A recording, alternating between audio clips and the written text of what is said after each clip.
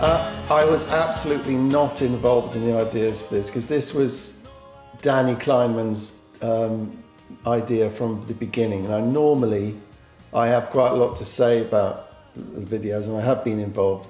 But Danny, I mean, he came up with this idea, and I was like, wow, you know, I mean, it wasn't easy to do that in those days. You know, now I think you could probably do that on your iPad. You know, put yourself into a 1940s film.